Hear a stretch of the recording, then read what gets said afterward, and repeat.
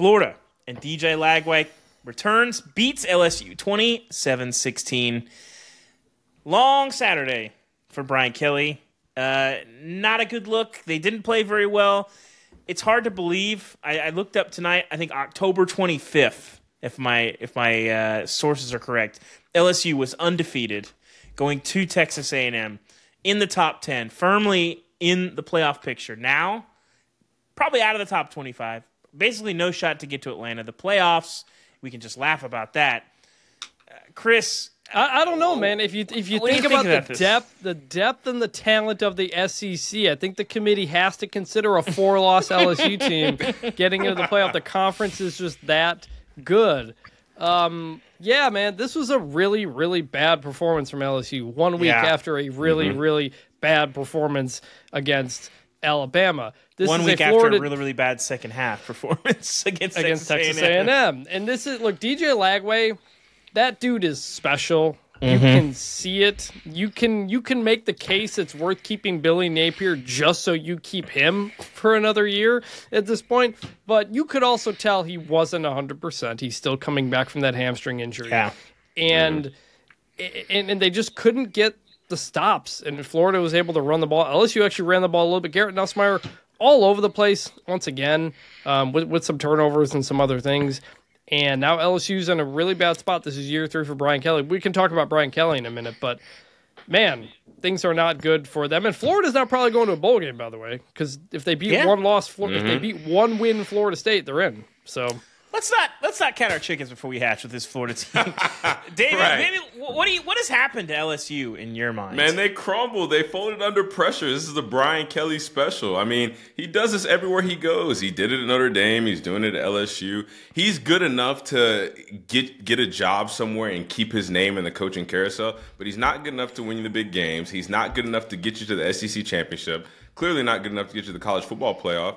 And I mean, this is a failed system. When I look at Garrett Nussmeier, and I know that we ridicule him a lot, and we talk about his turnovers and some of the boneheaded mistakes that he makes, I think that that's him just trying to be Superman in a situation where he's got no good coaching staff. He doesn't have elite playmakers on the outside. They don't try to run the ball. I mean, what else is he supposed to do? He can't sit here and play conservative the whole game or else they're going to lose. They don't have the talent. They don't have the depth to keep up with teams playing conservative. Now, I'm not saying that, it's good that he's making turnovers. Like, obviously, that's hindering their chances to win. But at the same time, like, Garrett Nussmeier has the tools. He has the skill set. Like, when you look at these games, he turns the ball over. He makes a couple boneheaded plays. But then you're looking like, wow, he made a really good throw on 4th down. Or, wow, when it was 3rd and 12, he eluded the pocket, made some moves with his legs, and then found an open receiver and got the ball down the field. And like he makes clutch play after clutch play, but they're always just in a bad position. They're always down by 2 scores, or they've gotten themselves behind after being up a little while. But it's just like, I see a quarterback who, in a good situation, maybe on a different team, could have a different result. But the whole LSU program as a whole right now is just going in the wrong direction.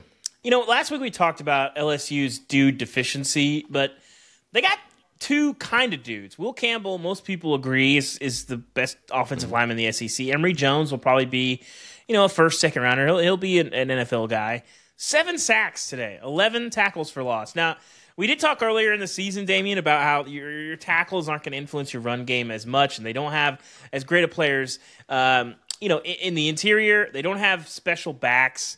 But to give up that performance against an LSU defensive front that's not great. That to me is shocking, especially in that spot where you have so much to lose. And they weren't really in the thick of it, but there's a lot of football left to play. There's a lot of big games left. You could still play your way into the playoff conversation. You could still play your way into Atlanta still, even if the numbers are against you. For them to play that flat against a Florida team that I'm still impressed is still fighting, that surprised me. Personally. That's what I'm saying. It's just I don't want to call it a choke job, but I mean, what else is it? This is the biggest game of your season. Like last weekend was the biggest game of your season, and you got absolutely pancaked. You got steamrolled at home. Well, now you get another chance against a Florida team that we know is not that great.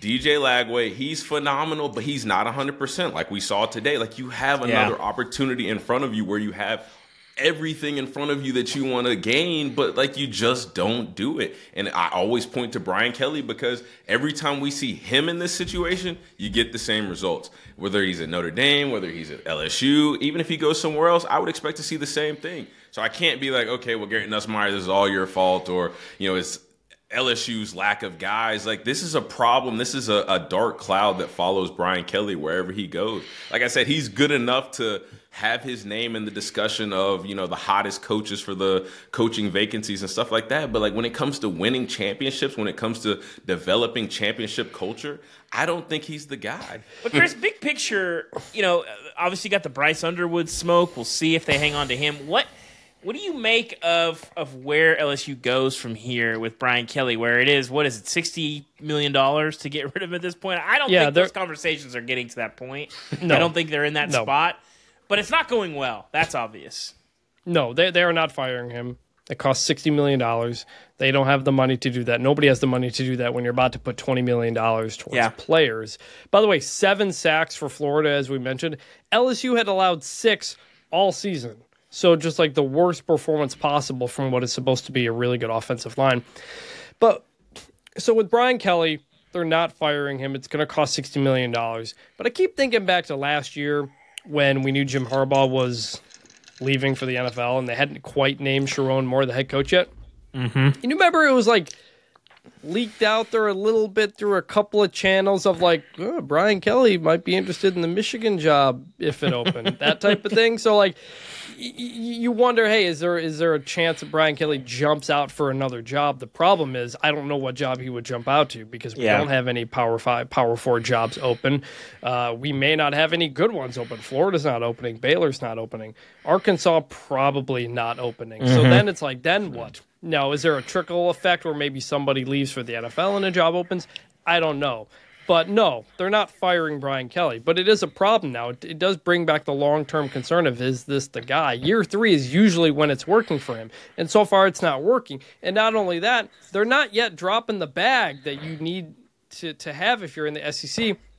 Comes back to Bryce Underwood. They've got a really good recruiting class coming in next year. I think it's like ranked number 4.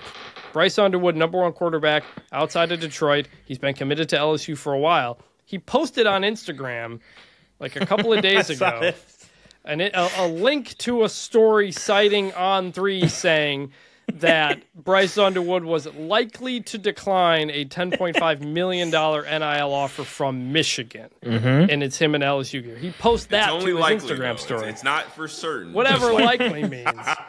And then he deletes it. I don't know if it means anything. Sometimes kids just like to post stuff. Sometimes they like to use stuff for leverage. I don't know. But if you do lose Bryce Underwood and Michigan is making a huge push for him, then you're in real trouble. Because the whole thing with Brian Kelly and LSU as well, they didn't get a lot of guys out of the portal. He hasn't won big yet, but they got the real big, the foundational class coming in. That's the reason, like, you kind of stick with this. And if that doesn't happen, then you really start to worry.